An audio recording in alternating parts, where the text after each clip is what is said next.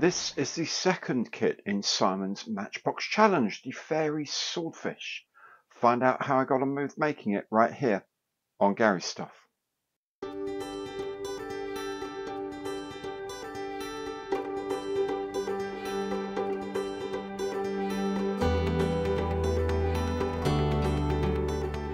Hi, I'm Gary. Welcome to the channel. Welcome back if you've been here before. Channel viewer Simon John has set me the challenge of making a whole series of Matchbox kits. These were made by a company called Matchbox in the 1970s and 1980s. The design is old, the plastic is old, the decals are old, everything's old about them, but they're really interesting to compare with the experience of making modern kits. Some of them go together extremely well, I have to say. The one today is the Fairey Swordfish in 1/72nd scale, the famous old string bag torpedo bomber.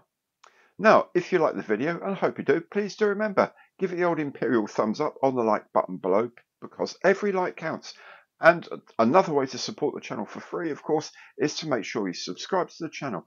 Do hit that bell and you'll be notified of all my future content as it arrives. And ways of supporting our channel in a more concrete manner are in the information box below. Okay then, let's make a start and see how I got on making this Fairey Swordfish in 1/72nd scale from Matchbox. So the first thing we need to do is put these seats onto their supports. Let them dry, then they can go into the fuselage. I'm going to put the aircrew on the seats now because I've had a look at the cockpit and I don't think the pilot in particular will fit through the hole in the cockpit once it's all joined together. So I've painted up the pilots. Let's get rid of that. There we go. Painted up pilots and pilot and observer, I should say, pilot and observer, navigator, whatever. And they are going to go into the aircraft next. So for the putting the two halves together, we have to put the mounting for the rear gun in. Put the tag, I guess it's telegraphy tag gunner at the back here. Pilot at the front here.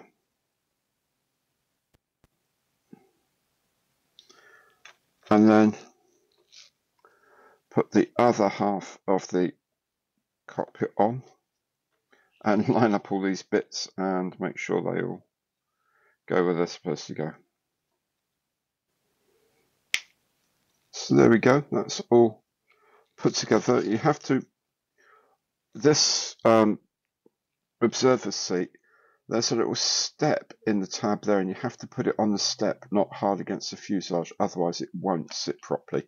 The one here just sits straight into the tab for the pilot. It does seem to be sitting quite far forward, but yeah, these pilots were keen after all.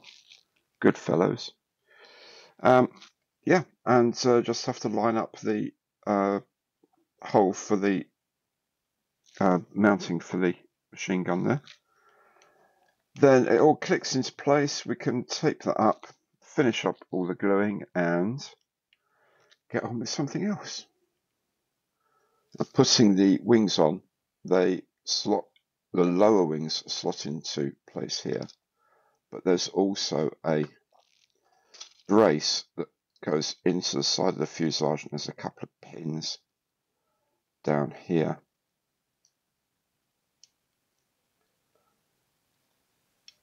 There you go, like that. And this kind of sets the angle of the lower plane nicely. The wings simply go together in halves. There's two locating pins on each wing to keep them in the right place. So, and then just tape them up and glue them up. The cabin struts at the front sit in these little slots. There's a whole panel with the struts fitted to make it easy as possible to fit them, and they sort of meet up in the middle as well. So glue the panels in and a touch of glue in the middle there. The upper halves of the wing likewise clip together, and then when they are completed, there's a center section that again clips together if you get them the right way around, like so, and then the whole lot clips together like so. The tailplane sits on here, and there's some pegs for the fin and rudder assembly to go through. So put a bit of glue on them, and they go through these holes and into the fuselage like so. Before these dry completely, you're going to want to put in these bracing rods. For the engine, we just put these, I guess these are inlet pipes, don't know if those are inlets or exhaust pipes. I've painted them like a rusty brass, just because I can. Don't know if it's real or not. Anyway, just a little dab of glue to hold them in place. On the side. Then these sit inside the this rear ring. You can see there's a square tab and there's a gap in these cylinders that goes into there.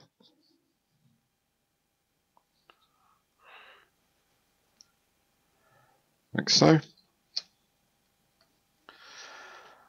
And then the collector ring for the exhaust goes on top. There's a little peg to set it in place like so. So I've painted the undersides of all the wings and the fuselage in sky, so I've masked this off now. I'm going to do later on I'll do the lower wing surfaces here, the top surfaces of the lower wings, if you like. They will be done in light slate grey and dark sea grey. The top wing and the top of the fuselage and the top of the tailplanes here will be extra dark sea grey and dark slate grey. So lower wings are slightly lighter than the upper wings and the top of the fuselage. When the paints have cured, we give it a nice coat of gloss varnish for the moment to seal it all in and also prepare it for the decals. And I use decal solution here. In this case it's Microset, and just apply the decal into place roughly where we want it. Take off some of the excess water with a cotton bud to start with, and we can start to finesse where we want the decal to actually sit, and then remove all of the excess fluid like so. We start with the outer set of struts first. Just place them in and use regular cement, because that's going to give you a bit of freedom of movement for the next bit, which is aligning everything with the bottom plane. Then with the aircraft in a jig, we can start building the alignment of all of the struts, and with the cabin in the middle here. Then we can put the main gear in. The struts sit into slots here on the underside of the fuselage. Then there is this forward leaning strut that sits here, and the fuselage and the leg sits into it like so, and do the same on the other side. And while we're waiting for the main legs to set, we can put the tail wheel in as well. Then when the undercarriage legs are secure, you can put the wheels on. Note the wheels do have a very distinct inwards camber at the bottom. We need to slot the windscreen into place as well. Get a bit of hair out of the way.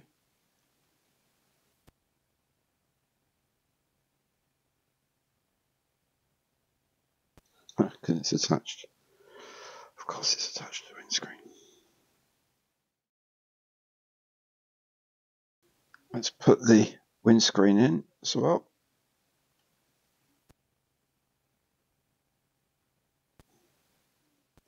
The torpedo sits on its mounts underneath the cockpit, or underneath the fuselage rather.